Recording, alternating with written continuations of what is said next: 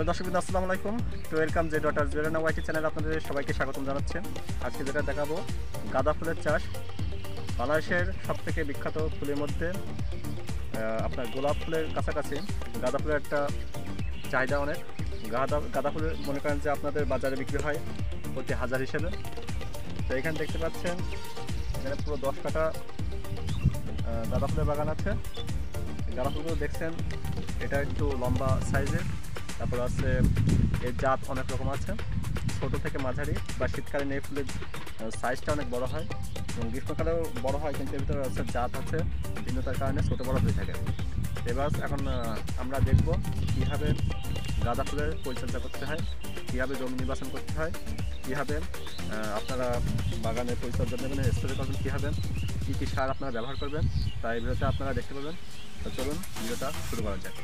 তো বন্ধুরা, আপনারা সবাই জানেন যে জমি প্রথমে আছে নির্বাচন করে নিতে হবে। জমিটা নির্বাচন করবেন আপনারা প্রথম আছে আপনার জমিটা সমানভাবে রোটা দিয়ে সমানভাবে একেবারে মাটি ধুতে করতে হবে এবং মাটিকে একদম সমানভাবে লেভেল করতে হবে।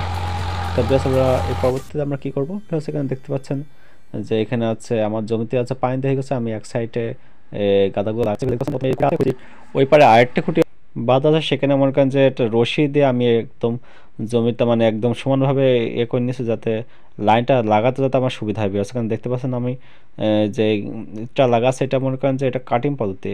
এখন গাঁদা চাষে মনে করেন যে দুই রকমভাবে নির্বাচন করা যায়। তার ভিতর একটি হচ্ছে গাঁদা ফুলের বীজ থেকে ডাইরেক্ট চারাতলা তৈরি করে এটা করা যায়। দ্বিতীয়ত হচ্ছে গাঁদা ফুলের যে কাটিং আছে সেগুলো মনে করেন যে একটা নির্দিষ্ট বয়স পর্যন্ত এই কাটিংগুলো নেওয়া যায়, একেবারে বুড়ো থেকে অথবা একেবারে চারা থেকে এই কাটিং সংগ্রহ করা যাবে না, কিন্তু মধ্যবয়সী যেগুলো আছে সেসব গাছ থেকে এই কাটিংগুলো অবশ্যই নির্বাচন করতে হয়। তা ভিউয়ার্স, যদি বীজের গাছ লাগাতে চান তাহলে আদর্শ বীজতলা আপনাদের নির্বাচন করতে হবে এবং সেখানে পরিপক্ক যে বীজগুলো আছে সেই বীজগুলো আপনাদের অবশ্যই নির্বাচন করতে হবে। সেই বীজ থেকে নির্বাচন করে আপনাদেরকে আছে চারাতলা বা আদর্শ চারাতলা অবশ্যই তৈরি করতে হবে। তবে এখানে দেখতে পাচ্ছেন আমি যে পদ্ধতিটা এখানে রোপণ করছি এটা হচ্ছে গাঁদা ফুলের কাটিং পদ্ধতি। এই কাটিং পদ্ধতিতে আমি জমিতে গাঁদা ফুলের চারাটা লাগাচ্ছি। বিকজ এটা এই কাজ মনে করেন যে একা না দুজন মিলে করলে আরও ভালো হয় বা চারজন করলে আরও ভালো হয়। তো জমি হিসেবে আমি এখানে মনে করেন যে প্রায় 4 কাঠা জমি আছে। এই 4 কাঠা জমিতে আমি এই গাঁদা ফুলের চাষ করছি ভিউয়ার্স। তো আপনারা দেখতে পাচ্ছেন লাইনটা কিন্তু ভালোই লম্বা, আমি কিন্তু মানে একাই সব লাগিয়ে ফেলেছি আর কি। তবে দেখতে পাচ্ছেন এই লাগানো কিন্তু ইজি। এটা মনে করেন যে যে কাটিংগুলো লাগানো হবে তার দূরত্ব হবে মনে করেন যে একটা গাছ থেকে আরেকটা গাছের দূরত্ব হবে 1 বিঘাত। 1 বিঘাত পর পর মনে করেন যে এই গাছগুলো কাটিংগুলো লাগাতে হয়। তো এটা মনে করেন যে সেচ পদ্ধতি বলতে পারেন বা কাটিং পদ্ধতি বলতে পারেন। বন্ধু, এখন আপনারা দেখতে পাচ্ছেন আমার কিন্তু লাগানো কমপ্লিট হয়ে গেছে। এটা মনে করেন যে এক্সট্রা যেগুলো অতিরিক্ত যেগুলো ছিল বাজারে আপনারা বুঝতে পারছেন আমার অতিরিক্ত এগুলো আছে মনে করেন যে একটু সমতল করে নিয়েছি জায়গাটা, যাতে এগুলো লাগানো যায়। পাখি কাঠগুলো আমি এক জায়গায় হাঁপড়ে দিচ্ছি। বিহাসে হাঁপড়টা এমন একটা জিনিস, যদি আপনারা যদি না বোঝেন আমি আপনাদেরকে বুঝাবো অবশ্যই। তবে স্যার এই হাঁপড়টা দেওয়ার আছে একটা কারণ আছে। বিহাসে হাঁপড়টা দিচ্ছি কারণ আছে মনে করেন যে পরবর্তীতে যখন চারা অনেক খোলের থেকে অনেক চারা মারা যায়, বিভিন্ন কারণবশত মারা যায়, তখন মনে করেন যে এইখান থেকে আমি হাঁপড় থেকে চারা তুলে সেখানে লাগাতে পারবো। হাঁপড়ে চারাগুলো নিরাপত্তা এর জন্য থাকবে যে এই হাঁপড়ে মনে করেন যে চারাগুলো ট্রিটমেন্ট চলবে, এই অবস্থায় মনে করেন যে নিচে আছে শিকড় গজাবে এবং সেই গাছগুলো আবার মনে করেন যে বেড প্রতি আবার যেখানে যেখানে লাগানো সেখানে আবার লাগানো যাবে। তো এবার দেখতে পাচ্ছেন আমার কিন্তু হাঁপড় দেওয়া কমপ্লিট হয়ে গেছে ভিউয়ার্স। আমার যা ছিল প্রায় কমপ্লিট হয়ে গেছে হাঁপড় দেওয়া ভিউয়ার্স। এইভাবে মনে করেন যে হাঁপড় দিতে হবে, যদি আপনারাও যদি লাগাচ্ছেন তবে এক্সট্রা যেগুলো থাকবে সেগুলো একটু অবশ্যই হাঁপড় দিতে হবে। এভাবে মনে করেন যে গাঁদা ছাড়া হাঁপড় দিতে হয়। হাঁপড় দেওয়ার জন্য আপনারা বিশেষ করে উঁচু জায়গায় বা যেখানে পানি দিতে সুবিধা হবে সেরকম জায়গায় নির্বাচন করবেন। এতে হাঁপড় দেওয়ার সময় মনে করেন হাঁপড়টা পরবর্তী সময় আপনারা সঠিকভাবে পানি দিতে পারবেন, যত্ন নিতে পারবেন, সেভাবে হাঁপড়টি অবশ্যই দিতে হবে। মনে করেন যে হাঁপড় দেওয়ার পরবর্তী অবস্থা দেখতে পাচ্ছেন যে গাছগুলো মনে হচ্ছে নেতি আছে, কিন্তু নেতি আছে ঠিক আছে কয়েকদিন মনে করেন যে আজকে এই অবস্থা, কিন্তু পরবর্তী আবার চারা ঠিক যাবে। বিয়াস এটা মনে করেন যে 10 দিন পরে চারার অবস্থা দেখুন বিয়াস, 10 দিন পরে দেখুন চারাগুলো কিন্তু একদম সজ্জিত হয়ে, যে হাঁপড়তে আপনাদেরকে দেখিয়েছিলাম সেই হাঁপড় থেকে এবার দেখেন চারা আমি সংগ্রহ করবো বিয়াস। দেখতে পাচ্ছেন আমি কিন্তু সেই হাঁপড় থেকে এই চারা সংগ্রহ করছি বিয়াস। এখান থেকে দেখেন চারাগুলো কিন্তু অনেক সুন্দর হয়েছে, দেখুন নিচে আসছে আবার আপনার হচ্ছে শিকড় গজে গেছে। আমি এখানে সেভাবে মানে খুব যত্ন সহকারে আমি চারাগুলো তুলছি ভিউয়ার্স। দেখতে পাচ্ছেন আমার বেডটা কিন্তু অনেক সুন্দর হয়েছে। আমি নিড়ানি দিয়ে পরপর ধাপে ধাপে আমি চারাগুলো সুন্দরভাবে সজ্জিতভাবে তুলে সেগুলো আমি একটি পাত্রে রাখছি ভিউয়ার্স। তো দেখতে পাচ্ছেন গাছগুলো কিন্তু একেবারে খারাপ না, অনেক সুন্দর হয়েছে ভিউয়ার্স। তো এগুলো মনে করেন যে যত্ন নিতে হয়, যত্ন করলে মনে করেন যে গাছগুলো অনেক সুন্দর হবে। আর মনে করেন যে মেন করে স্প্রে, বাগানে মনে করেন যে স্প্রে কিন্তু অবশ্যই দিতে হবে। আমি হয়তো প্রথম দ্বিতীয় তৃতীয় স্প্রে এগুলো আপনাদের দেখাতে পারিনি। প্লাস স্প্রের জন্য মনে করেন যে ইন্ডোফিল অথবা কুসুম পাউডার দিয়ে আপনারা প্রথম ধাপ স্প্রে করতে পারবেন, অথবা মানে এন্টাকল দিয়ে আপনারা স্প্রে করতে পারবেন। মনে করেন প্রথম 15 দিন আপনার অবশ্যই পাউডার মিল্ডিংভাবে আপনাদের স্প্রে করতে হবে। বেসর আমি আপনাদেরকে দেখাচ্ছি। এবার মনে করেন যে আমার যেখানে যেখানে গ্যাপ আছে ভিউয়ার্স, সেখানে সেখানে আমাকে এই চারাগুলো লাগাতে হবে। ভিউয়ার্স আমার চারা তো দেখতে পেলেন, আমার চারা তো দেওয়া হয়ে গেছে ভিউয়ার্স। বেড দেখতে পাচ্ছেন চারা কিন্তু এখন অনেকটা ছোট। আবার আমি এখানে থেকে খুঁজছি যে কোথায় কোথায় বেড চারা মারা গেছে বা কোথায় কোথায় চারা নাই, সেখানে কিন্তু আমি এগুলো আমি লাগিয়ে দেবো ভিউয়ার্স। দেখতে পাচ্ছেন আমি কিন্তু একটা জায়গা পেয়ে গেছি, এখানে চারা নাই, যখন আমি এখানে লাগাবার পর দেখতে পাচ্ছেন জায়গাটা পরিষ্কার করে নিয়েছে। এবার নিয়ে একটু পরিষ্কার করে নিয়ে মনে করেন যে জায়গাটা নির্বাচন করছি ভিউয়ার্স। বন্ধুরা দেখতে পাচ্ছেন আমি কিন্তু লাগানো অলরেডি শুরু করে দিয়েছি ভিউয়ার্স। কারণ যেখানে যেখানে গ্যাপ আছে এই গ্যাপগুলো পূরণ করার জন্য এই হাঁপড়ের চারাগুলো খুবই গুরুত্বপূর্ণ। এতে বেডের চারাগুলো মনে করেন যে মারা গেলেও পরবর্তীতে সেগুলো সঠিক জায়গায় স্থাপন করা যায়।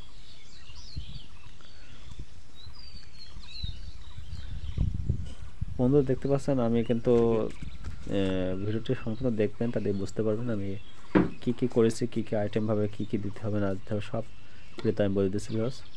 তার একটা নির্দিষ্টভাবে গর্তটা আপনারা করবেন যাতে গাছের একেবারে উপরে যাওয়া যাবে না, জাস্ট 1 আঙুল নিচে আপনারা পুঁতে দেবেন। তবে সেখানেও দেখতে পাচ্ছেন আমার এখানে কিন্তু 2টা চারা বসবে। আমি এখানে দেখতে পাচ্ছেন একটি খুরকি দিয়ে নিড়ানি দিয়ে আমি হচ্ছে খুঁড়ে নিচ্ছি ভিউয়ার্স। তারপর আমার একটা লাগানো শেষ, সেটা আমার আরেকটা লাগাতে হবে, কারণ এখানে অনেক জায়গা আছে মানে গাছগুলো অনেকটা মারা গেছে, সেই জন্য মনে করেন যে আমার গাছগুলো সেভাবে নির্বাচন করে লাগাতে হচ্ছে ভিউয়ার্স। এই যে আরেকটি চারা আমি কিন্তু লাগিয়ে দিয়েছি। এবার মাটিটা নির্দিষ্টভাবে চারিপাশে স্থাপন করে দিতে হবে। তা ভিউয়ার্স আপনারা কিন্তু ঠিক এইভাবে যখন হাঁপড়ে চারা লাগাবেন ঠিক এইভাবে কিন্তু চারাগুলো তুলে তুলে সুন্দর করে, যাতে গোড়া থেকে তো মাটি না নড়ে যায়, মাটি নড়ে কিন্তু চারা কিন্তু অনেকটা মারা যায়। এই জন্য মাটি সহকারে গুল করে আপনারা যেসব জায়গায় চারা মারা যায় সেখানে এই চারাগুলো নির্দিষ্ট স্থাপনে মানে সঠিক জায়গায় স্থাপন করবেন, যাতে সেখানে গাছ যাতে বেঁচে থাকে। এবং সেগুলো লাগানোর পর আপনারা অবশ্যই জমিতে পানি দিবেন, তাহলে এই গাছগুলো একটা মারা যাবে না, সবগুলো জীবিত থাকবে। গ্যাস দেখতে পাচ্ছেন আমার কিন্তু লাগানো কমপ্লিট হয়ে গেছে, যেখানে গ্যাপ আছে সব কমপ্লিট করা শেষ। গ্যাস লাগানোর পরে কিন্তু আমার ছাড়া আরও কিছু থেকে গেছে, কারণ এরপর যদি আরও কিছু গাছ মারা যায় তাহলে সেক্ষেত্রে আমি সেগুলো গ্যাপগুলো পূরণ করতে পারবো। বন্ধুরা দেখতে পাচ্ছেন প্রথম 10 দিন পরে চারার অবস্থা কীরূপ হয়েছে আপনারা দেখতে পাচ্ছেন। গাছ কিন্তু সব বেঁচে গেছে 10 দিন পরে। চারার অবস্থা মনে করেন যে এই বন্ধুরা দেখতে পাচ্ছেন কুড়ি চলে এসেছে। আপনারা প্রথম 15 দিনে কোনো কুড়ি রাখবেন না, একদম কুড়ি হলে সেগুলো আপনারা তুলে ফেলবেন। এই যে ভিউয়ার্স, এই যে ফুলের কুড়ি কিন্তু এসে গেছে, এগুলো আপনারা অবশ্যই গাছ থেকে ছিঁড়ে ফেলে দেবেন, তাহলে এতে মনে করেন যে গাছের জীবনীশক্তি বৃদ্ধি পাবে এবং গাছের গঠন আরও বৃদ্ধি পাবে। এখানে দেখতে পাচ্ছেন গাছটা কিন্তু ফুল অনেক বড়, এতে কি গাছ ভালো বৃদ্ধি পায় না, আর এতে মনে করেন যে গাছে ব্যাঘাত ঘটে। এগুলো আপনারা ফুলগুলো প্রথম 15 দিনে আপনার এখন দ্বিতীয় পর্যায়ে মনে করেন এটা হচ্ছে 15 দিনের মাথায় বিয়াল দেখতে পাচ্ছেন আমি কিন্তু নিড়ানি দিচ্ছি।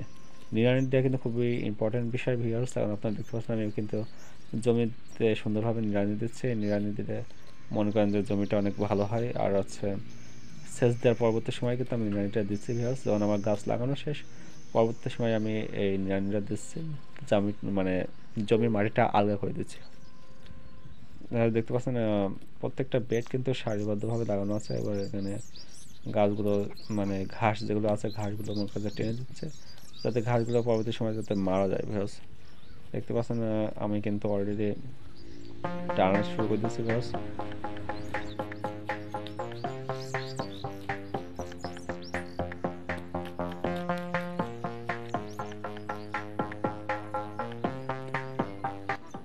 আর দর্শক বন্ধুরা, এখন আপনারা যেটা দেখতে পাচ্ছেন এটা হচ্ছে ভুঁই নিড়ানি। ভুঁই নিড়ানিটা ভুঁইর জন্য একটা খুবই ইম্পর্টেন্ট বিষয়। কী জন্য এটা হচ্ছে, যখন আপনি জমির মাটি আলগা করবেন তখন হচ্ছে পর্যাপ্ত বাতাস এবং বহির্বাষ্প এখানে হচ্ছে আপনার মাটিতে প্রবেশ করবে। এটা হচ্ছে গাছ হচ্ছে আরও সতেজ হবে এবং গাছ হচ্ছে নিরাপত্তা লাভ করবে। এবং এই জমিতে আপনারা যখন হচ্ছে নিড়ানি দেবেন তখন এই ঘাসগুলো একটু সাইড করে নেবেন। সেজন্য এই যখন মাটি আলগা হচ্ছে তখন বাতাস চলাচল করবে। যখন যদি নিড়ানির ব্যবস্থা থাকে তাকে বাতাস চলাচল করতে পারে না, এটা অনেক গাছ মারা যায় বা পছন্দ করে। এই জন্য জমি নিড়ানি একটা খুবই ইম্পর্টেন্ট বিষয়। এটা দেখতে আমি ঘাসগুলো নিড়ানি দিচ্ছে, প্রত্যেকটা ঘাস মারা যাবে। পরবর্তীতে আমরা আছে ঘুরে আছে মাটিয়ে দেবো। মাটার সময় আমরা দেখাবো কীভাবে কৃষি খাদ্য দিতে হবে, কৃষি খাদ্যে যা মাটি হবে আমরা দেখাবো। এবার দেখতে পাচ্ছি ঘাস আছে, ঘাসগুলো আমি পরিষ্কার করে দিচ্ছে।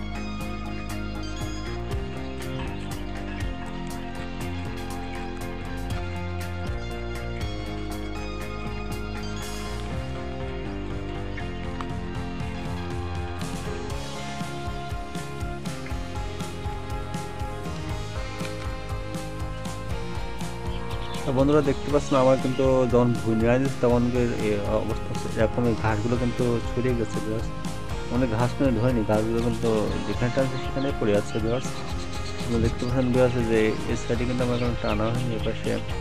এটা মনে করেন যে জমি নিড়ানি দেওয়ার আগে অবস্থা আপনারা দেখতে পাচ্ছেন ঘাস কিন্তু মোটামুটি ভালোই ঘাস বেরিয়েছে। এটা হচ্ছে চারা লাগানোর 10 দিন পরে কিন্তু চারা এই অবস্থা হয়েছে।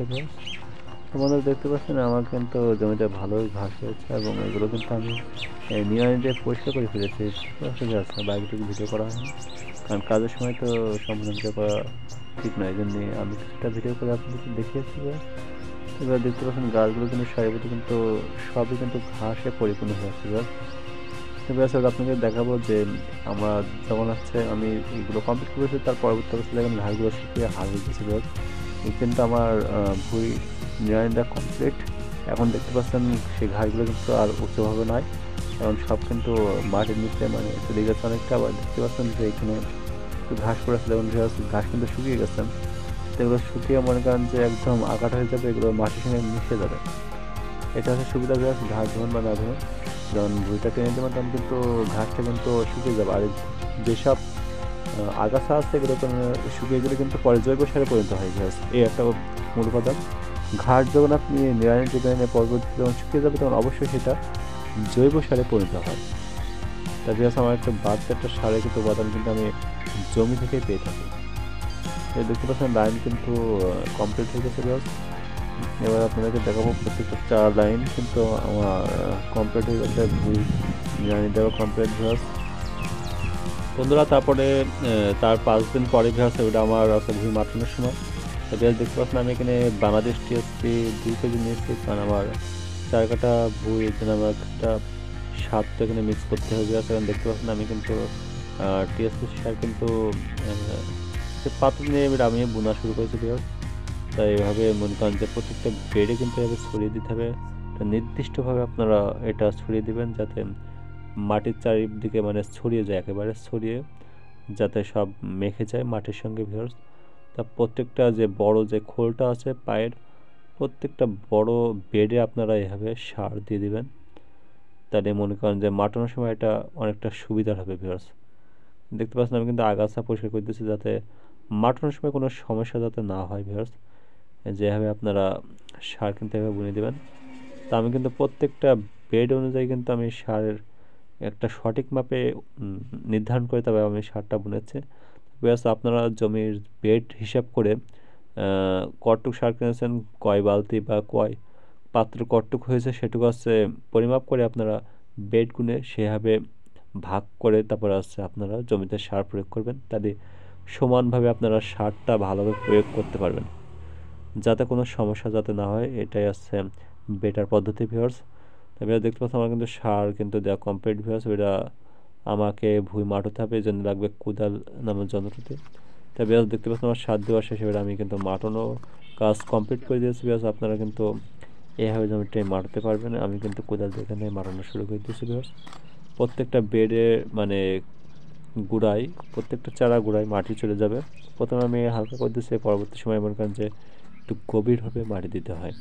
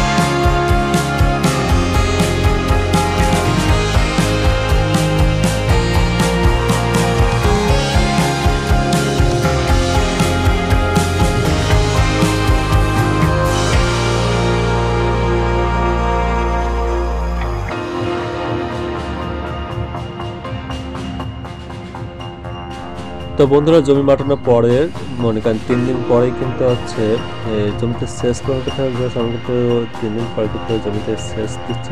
দেখতে পাচ্ছেন আমার প্রত্যেকটা বেডে কিন্তু পানি দিচ্ছে। আমি হচ্ছে বাড়ি আছে জল মোটর আছে, সেখান থেকে আমি আমি জমিতে হালকাভাবে সেচ দিচ্ছি। এগুলো প্রথম তোমার দিকে মাথায় যে কয়েকজন ফুল গাছ সেই কয়েকজন আপনারা জমি থেকে এই ফুলগুলো অবশ্যই তুলবেন, এতে গাছের বৃদ্ধি হচ্ছে। এগুলো যখন হয় প্রত্যেকটা বেডে কিন্তু পানি দিচ্ছি এবং আপনার এদিকে পানি দেবেন যাতে উপরে ভালো না আসে আপনার জমিটা পানি দিবেন। এরপর আমাদের প্রত্যেকটা বেডে পানি দিবেন, বেডে পানি দিয়ে আপনারা গাছকে পারবেন। এইভাবে মনে করেন যে জমিতে পানি হয়ে যায়, সেখান থেকে পানি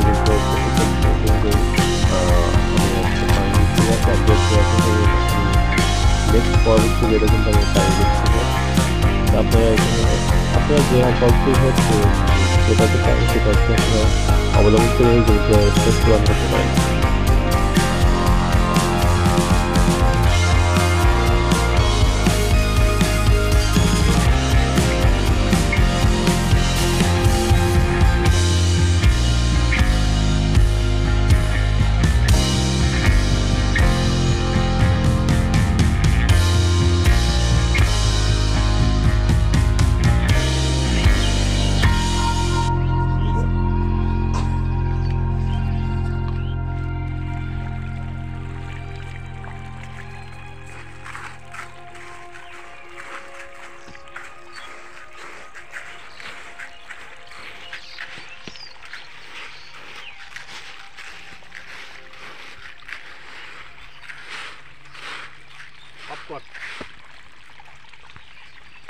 হ্যাঁ, দেখা যাচ্ছে?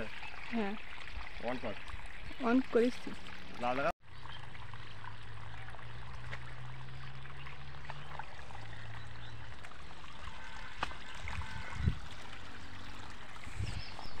তো বন্ধুরা, আমি যখন প্রথম পর্যায়ে যখন আমি আছে জমিতে সার দিই ভিউয়ার্স, প্রথম 10 দিনের মাথায় তখন ভিউয়ার্স আমি সার, ইউরিয়া, টিএসপি এবং দানাদার সার একসঙ্গে মিশ্রিত করে পানি দিয়ে এটা মিশ্রিত করে আমি কিন্তু বুনে দিই ভিউয়ার্স। যাকে ভিডিওটা আমার দেওয়া হয়নি, এই জন্য আমি পরবর্তীতে আপনাদেরকে দেখালাম ভিউয়ার্স। আপনারা কিন্তু এভাবে সার মিক্সিং করে সার দিতে পারবেন। তো বন্ধুরা, আমি যখন জমিটা মাত্র কমপ্লিট করি, মানে জমির যেই গুঁড়ায় মাটিতে কীভাবে ভিউয়ার্স সেটা কিন্তু আমার কমপ্লিট হয়ে গেছে ভিউয়ার্স। দেখতে পাচ্ছেন আমার এই ভিডিওটা দিতে একটু সমস্যা হয়েছে, একটু পরে দিয়েছে ভিউয়ার্স, কারণ আমার ভিডিওগুলো অনেক পার্ট করা রয়েছে, যার কারণে আগে পিছিয়ে হয়ে যাচ্ছে ভিউয়ার্স। এগুলো দেখতে পাচ্ছেন আমার কিন্তু জমি মাটানো কমপ্লিট ভিউয়ার্স, অনেকটা সুন্দরই লাগছে, অনেক ভালো লাগছে ভিউয়ার্স। প্রত্যেকটা বেডে কিন্তু মাটি সঠিকভাবে কিন্তু তুলে দেওয়া হয়েছে ভিউয়ার্স। কোদাল দিয়ে আপনারা জমিটা সার দিয়ে অবশ্যই এভাবে মাটিয়ে নেবেন, তাহলে জমিটা আগাছা মুক্ত হবে একদিক থেকে, অন্য দিক থেকে মনে করেন যে জমির যে ভারসাম্য আছে সেটা কিন্তু বজায় থাকবে।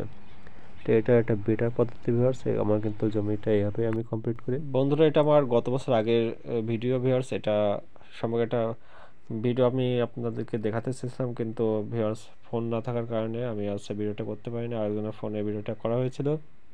আপনাদেরকে শুধু বোঝানোর জন্য এই ভিডিওটা আমি এখানে অ্যাডজাস্ট করেছি ভিউয়ার্স। এখানে দেখতে পাচ্ছেন আমি কিন্তু এখানে 2 রকম সার আছে, একটা আছে ঢ্যাপ আর একটা আছে টিএসপি আর একটা আছে ইউরিয়া। 3 রকম সার দিয়ে আমি কিন্তু জমিটা মাটিয়ে ফেলি ভিউয়ার্স।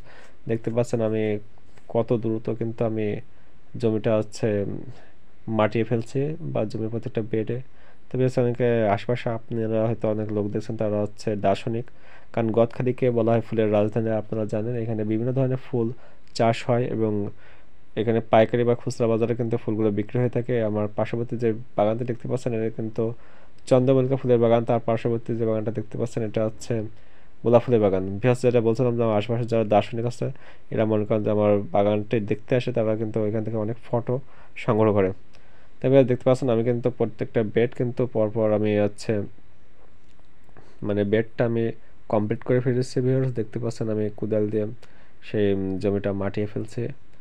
ওটা আসলে আমার মানে এসব কোদালের কাজ অনেক কষ্ট, তারপর ভিউয়ার্স এটা আমার কর্তব্য, এটা আমার দায়িত্ব, কারণ আমি এই ফুল বাগানটা অনেক নিজে হবি বা শখ হিসেবে আমি এটা করেছি। শুধু শখই না ভিউয়ার্স, এগুলো দামও কিন্তু অনেক ভালো, কারণ মার্কেটে মনে করেন যে প্রতি ফুল মনে করেন যে এই গাঁদা ফুলগুলো হাজারে বিক্রি হয় এবং পাল্লাতে দাঁড়িপাল্লাতে ওজন করে সেই ফুলগুলো বিক্রি করা হয়। তাই বিয়াস, আপনারা যদি কীভাবে মানে ফুল মার্কেটে কীভাবে ফুল বিক্রি করা হয় এই সম্পর্কে আমার কিন্তু এই চ্যানেলে ভিডিও আছে, আপনারা কিন্তু সার্চ করে দেখতে পারেন, আমার চ্যানেলের ভিতরে একটু চেক করে দেখতে পারেন। সেখানে আমার আরও ভিডিও আছে গোলাপ ফুল বাজার অথবা গাঁদা ফুলের বাজার, চন্দ্রমল্লিকা ফুলের বাজার সমস্ত বাজার সম্পর্কে আমি সেখানে ধারণা দিয়েছি। তো ভিউয়ার্স দেখতে পাচ্ছেন আমার কিন্তু দ্বিতীয় বেড কিন্তু কমপ্লিট হয়ে যাচ্ছে ভিউয়ার্স। আমি কিন্তু বেডটা কমপ্লিট করে ফেলেছি। তো এইভাবে আপনারা জমি মাটিয়ে নেবেন, তাহলে হচ্ছে সবচেয়ে বেটার হবে। আর বইতে দেখতে পাচ্ছেন প্রত্যেকটা গাছে হাজার হাজার কুড়ি আছে, অনেক কুড়ি, এবং গাছগুলো অনেক সুন্দর হয়েছে বা গাছগুলো গোলাকার হয়েছে। টিএসপির সাথে দিলে সবচেয়ে বেটার হয়। জন্য আমি প্রত্যেকবারে মাটানোর সময় আমি টিএসপি, ড্যাপ, ইউরিয়া তো দেওয়া যাবে না, ইউরিয়া দিতে হয় পানির সঙ্গে। এই জন্য আমি টিএসপি, ড্যাপ এবং এই দুটো সারে আমি মিক্সিং করে থাকি। বাই দ্য ওয়ে ভিউয়ার্স, আমি যে ভুট্টা আছে ভিউয়ার্স, এটা কিন্তু আরেকটি মুভি, এটা আছে পাশে আরেক জায়গায় আমি এটা করেছি কয়েকদিন আগে, কিছুদিন আগে করেছি। তারপরে সেখানে এই চারটি কিন্তু আলাদা, এই কাঠের দেখা যাচ্ছে ওই চারটার থেকে একটু আলাদা চাট। এটা মনে করেন যে এই গাছটা অনেক লম্বা হবে এবং এই গাছ অনেক ঝাঁপাবে, ফুলও হচ্ছে হাজারে জাত, মানে গাঁদা ফুলের জাত কিন্তু অনেক রকম থেকে থাকে। ভিউয়ার্স দেখতে পাচ্ছেন কীভাবে গাছগুলো লাগানো হয়েছে সারিবদ্ধভাবে, বেড অনুযায়ী কিন্তু ভিউয়ার্স গাঁদা ফুল গাছগুলো লাগানো হয়েছে। দেখতে পাচ্ছেন অনেক সুন্দরভাবে কিন্তু লাগানো হয়েছে ভিউয়ার্স। এই প্রত্যেকটা বেডের দূরত্ব আপনারা বুঝতে পারছেন যে মাঝখানে যে খোলে যে হাতটি থাকে, যে 2 হাত করে জায়গা নিয়ে তারপর হচ্ছে আপনার আছে প্রত্যেকটা বেড তৈরি করতে হয়। দেখতে পাচ্ছেন আমার এখানে 1 বিঘে মাঠে কিন্তু সাইডে আমি কিন্তু গাড়িটা বান করেছি। আর যখন ভিউয়ার্স আপনারা স্প্রে করবেন ভিউয়ার্স, আপনারা অবশ্যই হচ্ছে মাকড়নাশক তেল এবং দানাদার জাতীয় পাউডার, যেমন আছে মনে করেন যে আপনারা গিল্ডার, অ্যারোস্টার, বিভিন্ন পাতা আছে, পাতাগুলো আপনারা ব্যবহার করতে পারবেন যাতে কোনো মাকড় অথবা বিছা পোকা যাতে আক্রমণ না করতে পারে। এই জন্য আপনারা অবশ্যই স্প্রে করবেন। স্প্রে করার জমির জন্য খুবই ইম্পর্টেন্ট একটা বিষয়। এখানে আপনারা দেখতে পাচ্ছেন যখন আমার মাঠানো কমপ্লিট হয়ে গেছিলো, তারপরে কিন্তু আমার স্প্রেটা করা। দেখতে পাচ্ছেন ঘাস কিন্তু আবার মানে কিছুটা বৃদ্ধি পেয়েছে। তো এর পরবর্তীতে আরেকবার আমার জমিটা মারতে হবে। দেখতে পাচ্ছেন প্রত্যেকটা বেড কিন্তু সুন্দরভাবে সজ্জিত আছে এবং স্প্রে কিন্তু সঠিকভাবে যাতে এমনভাবে স্প্রে করবেন যাতে গাছ পুরোপুরি ভিজে যায়। এমনভাবে স্প্রে করতে হবে গাছ পুরোপুরি যাতে ভিজে যায়, তাহলে মনে করেন যে গাছটা সঠিকভাবে বৃদ্ধি হবে। আর যদি শীতকালে যদি আপনারা যদি গাঁদা ফুলের চাষ করতে চান, সেক্ষেত্রে অবশ্যই আপনাদেরকে পাউডার দিয়ে ঠিকমতো স্প্রে করতে হবে।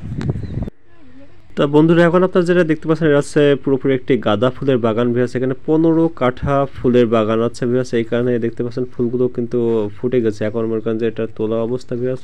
তো বন্ধুরা এখন দেখতে পাচ্ছেন আমরা এখন ফুলগুলো তুলছি ভিউয়ার্স। এখানে আছে ফুলগুলো কিন্তু তোলা উপযুক্ত সময় হয়ে গেছে, এই জন্য আমি ফুলগুলো তুলছি।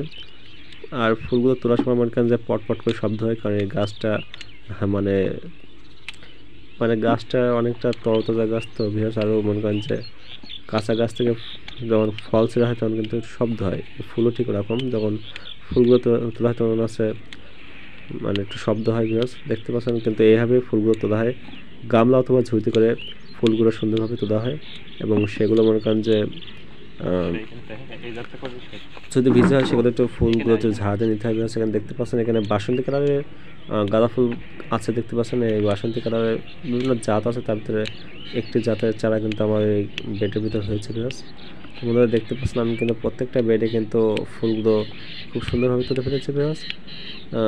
আপনাদেরকে দেখাবো যে ফুলগুলো মাঠ থেকে কীভাবে নিয়ে যেতে হবে। দেখতে পাচ্ছেন আমি কিন্তু গামলা সরি ভিউয়ার্স, আমি বালতি থেকে ঝুড়িতে কিন্তু ফুলগুলো তুলে নিয়েছি ভিউয়ার্স। এটা মনে করেন যে এগুলো আমাকে বাড়িতে ফুল, তা আমি কিন্তু ট্যাপারিতে ধরেছি ভিউয়ার্স। এখন আমি এটা মাথায় করে নিয়ে আমি চলে যাবো বাসায়।